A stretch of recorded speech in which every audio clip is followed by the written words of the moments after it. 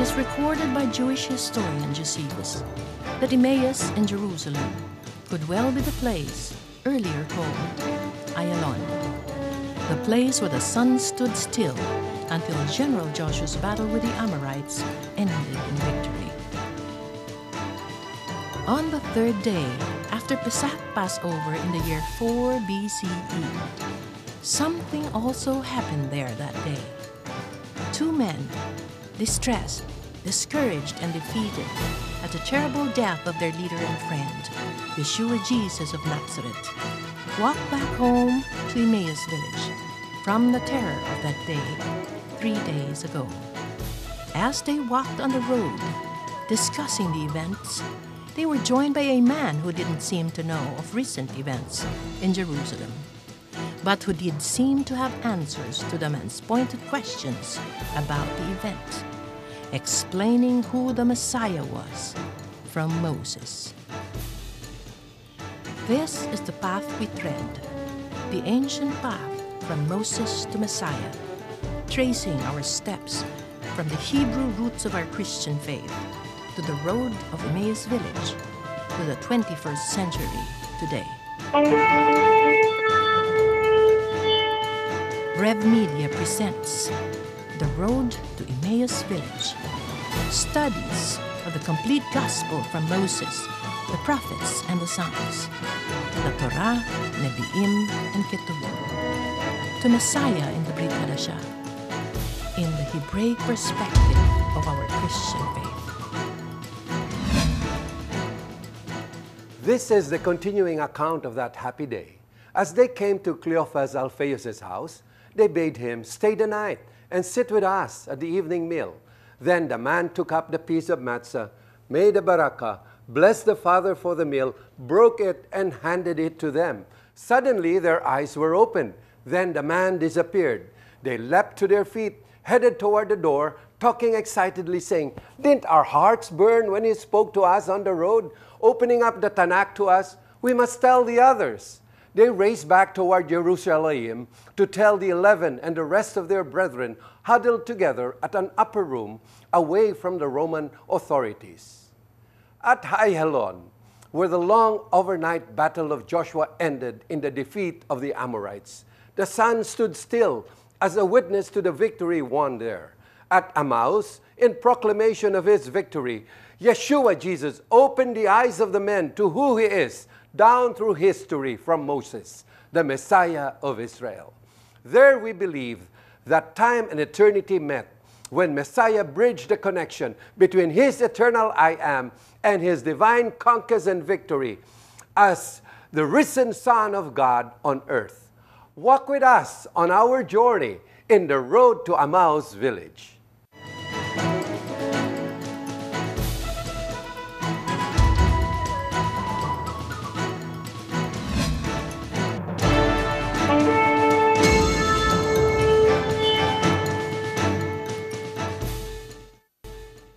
Shalom, Yom Tov, good day. With thankful hearts, we bless Abba our Father, His Son, Yeshua HaMashiach, Jesus Christ, and the Ruach HaKodesh, the Holy Spirit. Also thanks to our friends who have encouraged us and continually pray with us to put together this weekly Yeshua-centered Messianic educational TV program, The Road to Emmaus Village, which goes on the air Saturdays every Shabbat. Shabbat Shalom to everyone. Bereshit or Genesis 2:3, Shabbat blessings be upon us, you, your family, and Kehillah. Let us now honor Abba and set this day apart with this prayer. Blessed art thou, O Lord our God, King of the universe, who has kept us in life and preserved us and enabled us to reach this season. In Yeshua Jesus' name, Amen. Baruch atah Adonai Eloheinu melech haolam, Shehicheyanu, Vekeyemanu, Vehizeyanu, Lazman Hase, Bashem Yeshua HaMashiach. Amen.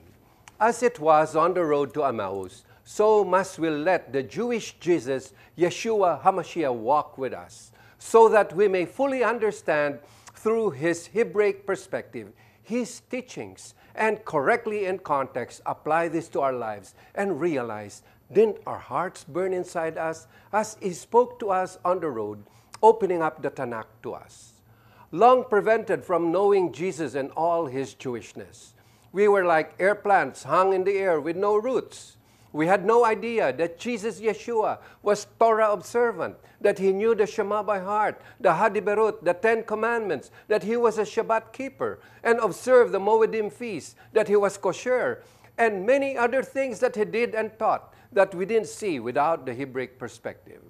And so to be Talmidim, or true disciples of Yeshua HaMashiach, we must set our hearts to study the Torah, to be rooted in the Hebraic roots of our Christian faith. Last week we said we will learn more about the Torah, Yeshua and the Torah, Yeshua and the Shema. In Matthew 4, at the first instance just before starting his so-called public ministry, Yeshua led by the Ruach HaKodesh into the wilderness to be tempted by the devil, Hasatan, used passages in the Torah from Devarim or Deuteronomy several times. Starting with Devarim, Deuteronomy 8 verse 3, he said, "It is written, man shall not live on bread alone, but on every word that proceeds out of the mouth of God." Secondly, Devarim 6:16, "It is written, you shall not put the Lord your God to the test." And Devarim 6:13, 10:20, "Begone, Hasatan, for it is written, you shall worship the Lord your God and serve him only." This makes some scholars say Yeshua's favorite Torah section is Hadevarim. Seriously, he knew it by heart to use as a sword against the enemy. Remembering what the Lord spoke to Joshua in Joshua 1:8, "This book of the law," referring to the Torah, "shall not depart from your mouth. Meditate on it day and night. Be careful to do what is written. Then you will have success." We see in this account, "Then the devil left Yeshua, and behold, angels came to minister to him." Thus in Matthew 22:33, when the crowds heard how he taught, they were astounded. But when the Perushim, the Pharisees, learned that he had silenced the Sadducees, the Sadducees, they got together, and one of them, who was a Torah expert, a scribe, asked Ashihila a question about the Torah to trap him. "Rabbi, which of the mitzvot, the commandments in the Torah, are the most important?" In Mark's parallel version of this account, chapter 12, 28 to 31, Yeshua answered, "The most important is, Shema Israel Adonai Eloheinu, Adonai Echad. Hear, O Israel, the Lord our God, the Lord is one. And you are to love Adonai your God with all your heart, with all your soul, and with all your strength." Quoting once again, Devarim, Deuteronomy 6:4. And the second is this, quoting Vayikra or Leviticus 19:18, "You are to love your neighbor as yourself." Yeshua answered correctly because Joseph, his earthly father, who was also Torah observant, being a Jew, obeyed to teach these words of the Shema and the Torah diligently to his son. Among the Jews, by the time a boy is 12, he goes through a rite called Bar Mitzvah, where he is acknowledged to have read, studied, and been trained in the Torah, and passes from boyhood to manhood as the son of the commandment. Then he is off to help his parents in their work, or go to yeshiva, school, if he is a serious Torah student. The Hebrew word Shema means hear and obey. Not like in English or Filipino, hear simply means listen, makinig. In the Hebraic perspective, hearing means obeying at the same time. The proclamation of the Shema is central to the Hebraic faith. Unlike other pagan idolatrous nations surrounding Israel with many gods, their worship focused on the one eternal God of Israel, the God of their fathers, El Shaddai, the God of Abraham, the God of Yitzchak, the God of Yaakov, the God of the living, whom they are to love wholeheartedly by obeying his Torah. Question: are you loving God with all of your heart, all of your soul, all of your might, according to the Torah? Spread the word. Tell family and friends to watch this program, The Road to Emmaus Village, Hebraic Roots of Our Christian Faith, from Moshe to Messiah in the Balance. Find out more as you watch this program every Shabbat, Saturdays at this time. Next week, our study of the Hebraic roots of our Christian faith will seek more answers to the questions: was Yeshua a Torah or lawbreaker? Yeshua and the Shabbat, is the Torah for Christians, For our next portion, Meet the Messianic Rabbis, with us is our dear friend and true yoke fellow, one in Messiah from New Jersey, New York, USA, to help us open our eyes to today's parasha, Acharei Mot, after the death, and Kedoshim, the holy ones, Messianic Rabbi Andrew Dinnerman. Stay tuned.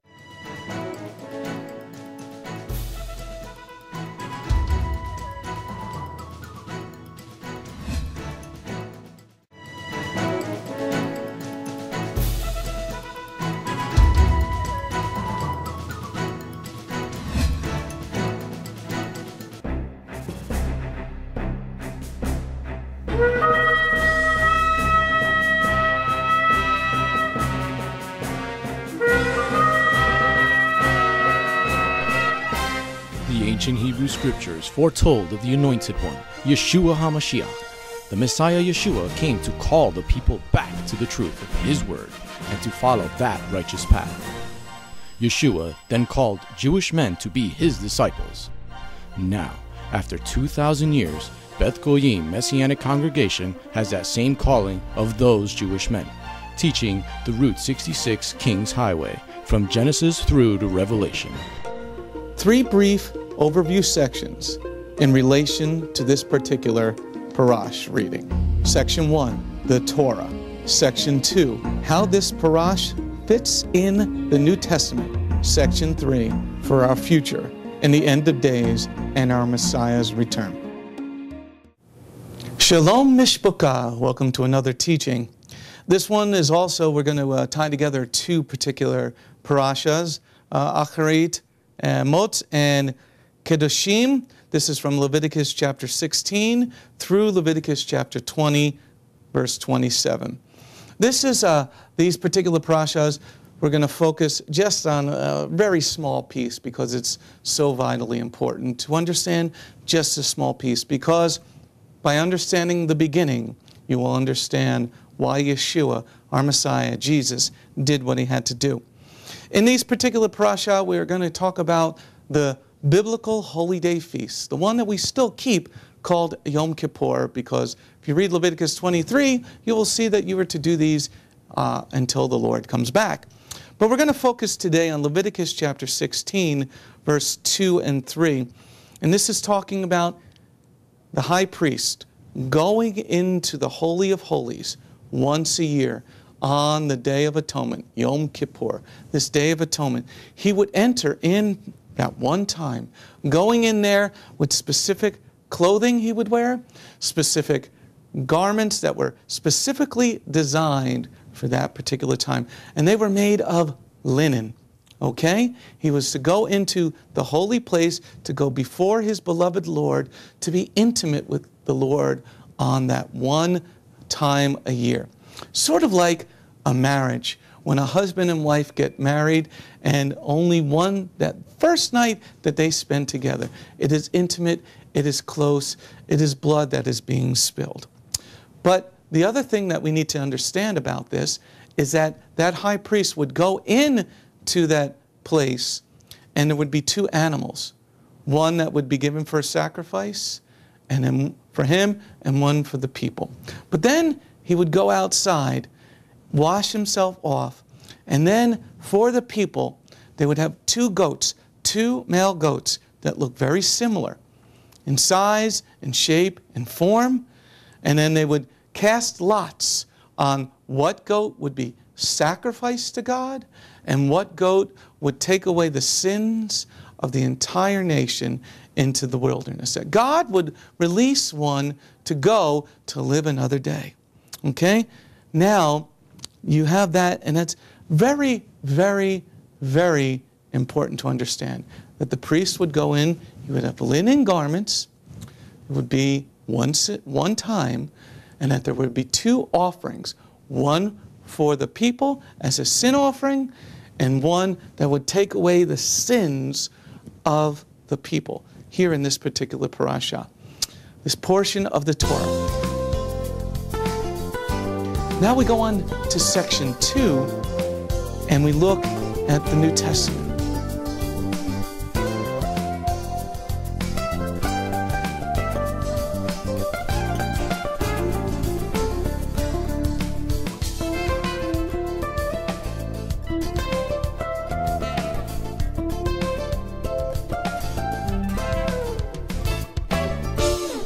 And we see an event that happened in the Gospel of Yochanan, John chapter 18, verse 38 through 40.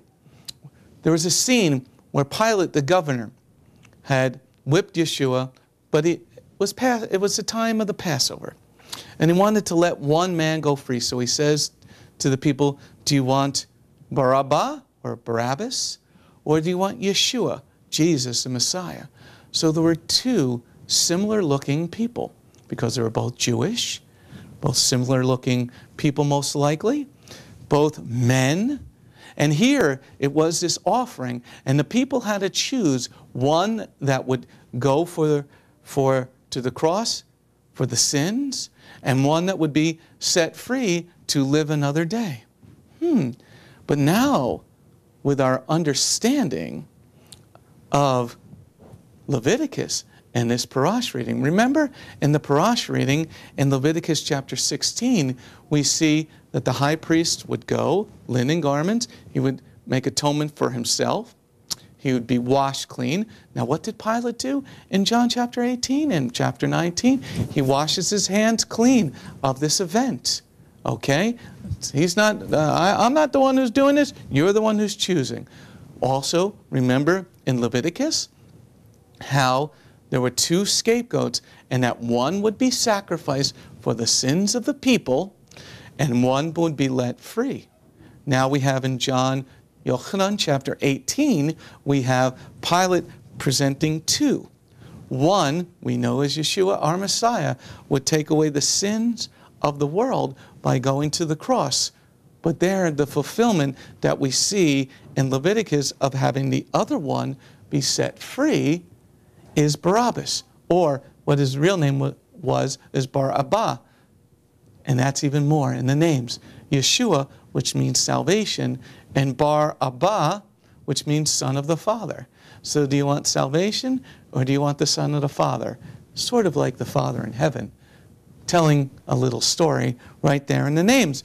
But why is that even more important for our section 3? To understand from the beginning, to understand the middle, to understand the end. Section 3, the fulfillment of what other things are to come yet.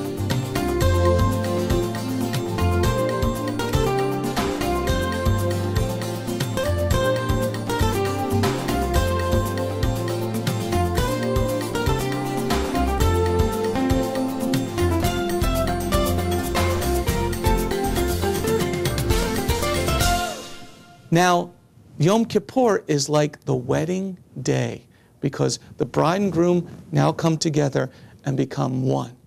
So it is that wedding day, that wedding feast that is so very special. In Revelation chapter 19, verse 7 through 9, you see the words wedding feast.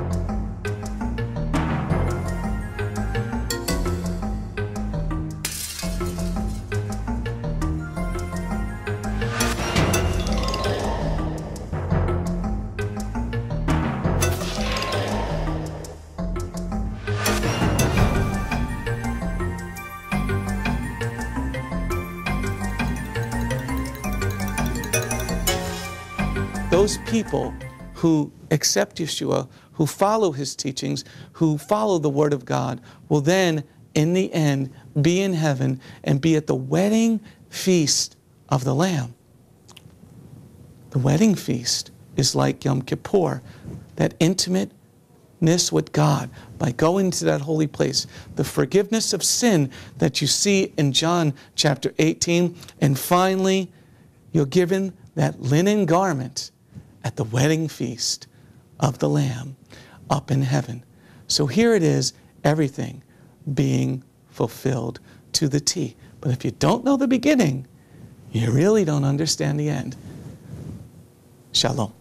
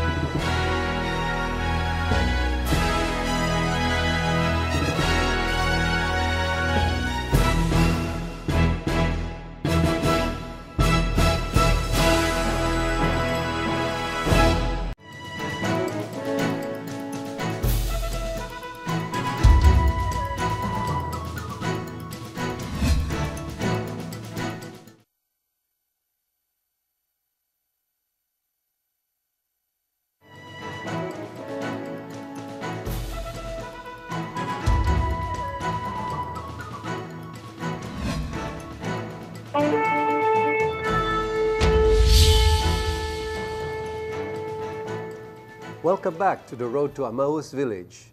We now go to our discussion in the light of the Brit, the Torah in a balance. With me is Dr. Brother Manny Navarro, elder of Solid Torah Community. Shalom, Brother Manny. Shalom, Brother Manny. How are you? Yes, fine. Thank you very much for being with us once again in My this pleasure. portion. After listening to Rabbi Andrew's teaching on Yom Kippur and the high priest, can you share your insights on this? Yom Kippur is, in English, the Day of Atonement. Yeah. So we find the rites and rituals of Yom Kippur explained in chapter 16 of Leviticus. But what is notable about Yom Kippur is that that is the only time of the year that the Kohen Gadol, the high priest, will enter the most holy place of the tabernacle. We recall that the tabernacle or the tent of meeting, the Mishkan, had two compartments. One was the holy place and the one was the most holy place. The one which was called the most holy place was entered into only once a year. Yes, by the high priest. No other priest was allowed to do that. He would die instantaneously. Okay. Yeah, as what had happened to the sons of Aaron, Abihu and Nadab, when they approached the presence of God in an unworthy manner, or that was not the prescribed way. Right. Some commentaries say that they were drunk, but what was written in scriptures is they brought strange fire. In the King James version, it's strange fire. They brought it into the most holy place. Yes. So there certainly has to be a prescribed way on approaching God, as found in the Torah. But in the book of Hebrews, the writer of Hebrews has mentioned in chapter 9, verse 11, when Christ appeared as a high priest of the good things to come, he entered through the greater and more perfect tabernacle, not made with hands, that is to say, not of this creation. So how do we relate this to what has happened in the physical Mishkan, the tabernacle, the temple, even, and what Christ had done? In many ways, the Mishkan actually represents the human body. In chapter 6 of 1 Corinthians, verse 19, I believe, it says there that our bodies are the temple of the Holy Spirit. Yeah. You can think of the inner core of the human being, the heart of man, the inner man, as being the sacred precinct of the most holy. So when we accept Yeshua into our heart, he comes in only once, and that is forever. We remember in the Old Testament, in chapter 9, verse 6 of Hebrews, it says, the high priest alone enters once a year, not without blood.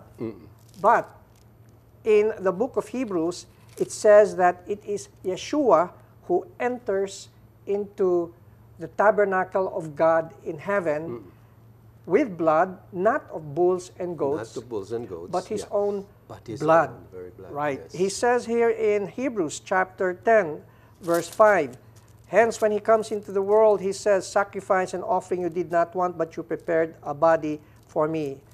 You did not approve of whole burnt offerings and sin offerings. Then I said, look, I am come in the roll of the book. It is written about me to do your will, O God. So he enters with his own body, with his own blood, and it is blood that does not only cover for sins. The blood of bulls and goats is limited in its effect. It just simply covers, but it does not take away the memory of those sins. While Yeshua's blood covers and rubs out forever, for all eternity, ad olam, all our sins forevermore. And that's what makes Yeshua's blood eternally efficacious for the sinner who will humble himself and accept Yeshua into his heart, into the temple of his body as his Lord and Savior. Now, in your community, do you celebrate Yom Kippur, the Day of Atonement? And is this for us? Well, yes, simply because of the word atonement. Okay. Yom Kippur reminds us of the atoning work of Yeshua on the cross. Of course, we don't offer the blood of bulls and goats anymore. Of course. But all of these were pointing to the atoning sacrifice of Yeshua on Mount Golgotha on the cross. So we celebrate Yom Kippur because it is a very powerful reminder of what Yeshua did for us. Saving us and covering our sins with His blood and giving us or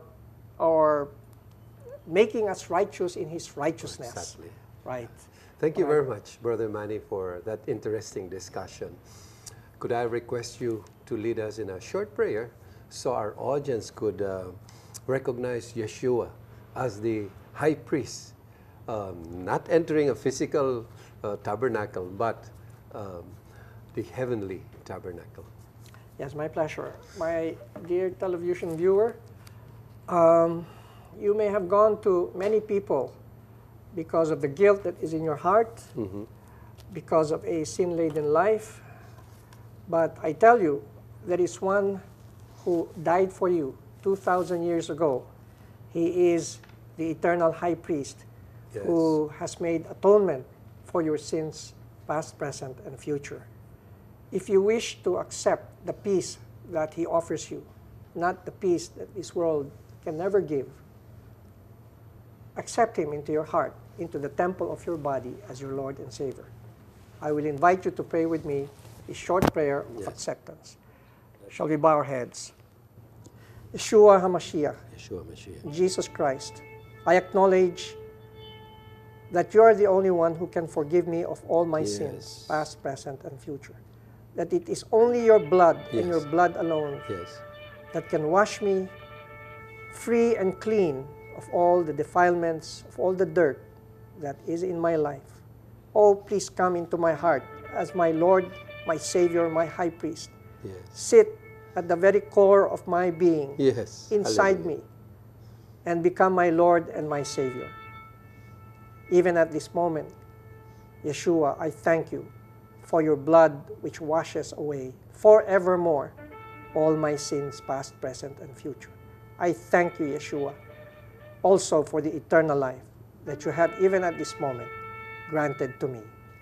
Amen. That was wonderful. Yeah, we often quote 1 John 1:9. If we confess our sins, He's faithful and just to cleanse us from all unrighteousness, not forgetting verse 6, which precedes it, that it is by the blood of Yeshua. Thank you, Manny, for sharing with us your thoughts on Yom Kippur and on Yeshua as the high priest through a Hebraic perspective. Until next Shabbat, then, this has been your host, Brother Oni, extending to you Adonai's Aaronic blessings.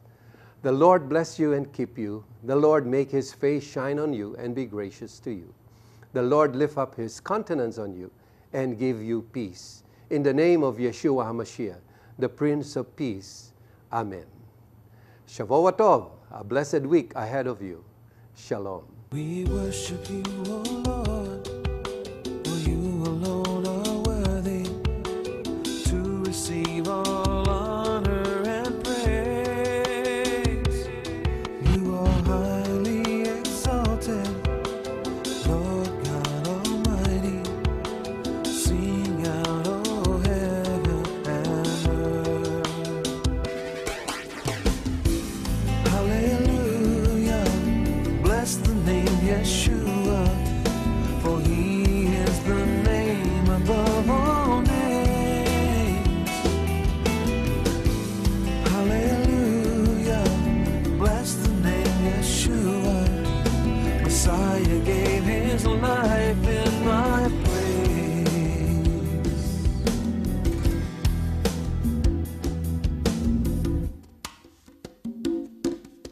We thank you, O Father, for sending your Son, who gave Himself a ransom for our sin.